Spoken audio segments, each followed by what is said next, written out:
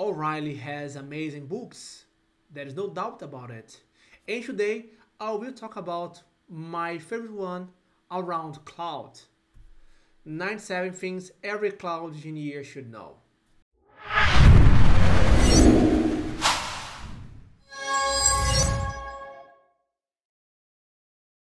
Hello everyone. My name is Otavio Santana and welcome to my YouTube channel. The channel where I will talk more about software engineer, architecture, and how to be more effective and more productive to move your career to the next level as automated sophisticated engineer. So if you enjoy the content, please subscribe to my channel, give the like, and let's talk about the book. The book is amazing, it's great, is worth each one of the 97 tips. So it has multiple authors where every author give one tip. It's around 1 or 2 pages around cloud topic. I will just show my favorite one and put highlight on those. So the first one is use managed service please by the more. This one is great, especially because the cloud is not somebody else's server or computer. It can go even more. It's somebody else's problem. You can delegate the complexity to somebody else handle that for you.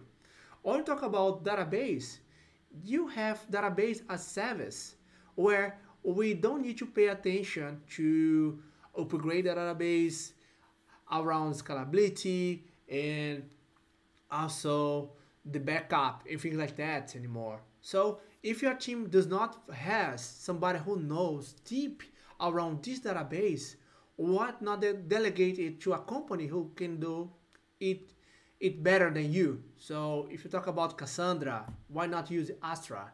If you talk about MongoDB, Atlas provides a better service for you, and this company has the engineers that are building this technology. So when you can, try to don't waste time on that. Use somebody who knows better on that point for you. So my advice for you is use managed service, please.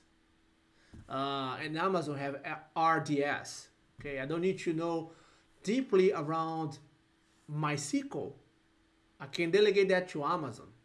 Especially when talk about organization, I need to think about career, path, and things like that. So why not delegate?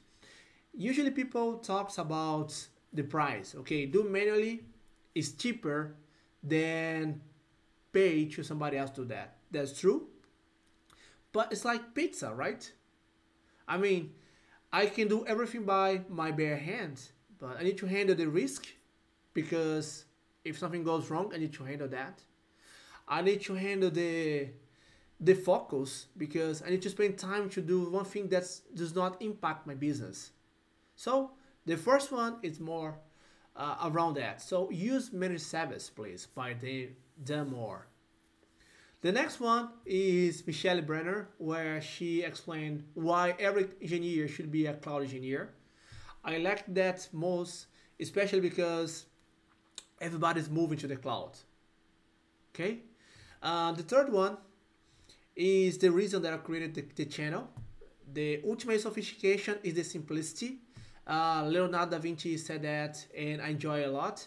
And keep it simple is usually the best way to solve any kind of issue, especially because you can focus on the issue instead of create over engineer where we need to handle with two things: the business, the goal, and also the unnecessary thing that you put accidentally. The fourth one is containers are magic. Of course, everything in software architecture has trade-off. Everything software engineer has trade-off, and containers are not exception. So, good advice. Okay, this one here is kind of funny, especially because right now everybody wants to put Kubernetes on production. And it's okay if you're not using or running Kubernetes. It's linked with the managed service. You can use PaaS, Platform as a Service. You can use Platform as SAGE. You can use another path to make your life easier. Especially because, again, you can focus on your business. You don't need to have an operation team inside.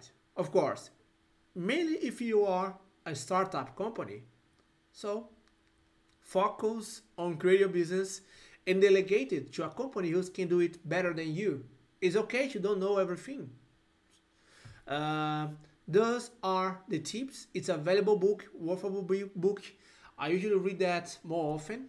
Um, and that's my recommendation for today. That's why you should read this book. Of course, it has more. But anyway, please let me know what you think about this book. Do you did you read this book? What are the topics that you enjoyed most? Um, Put your comments, your thoughts. Give the like if you enjoyed the video, and of course, if you enjoyed the idea to become an ultimate sophisticated engineer, subscribe on my channel.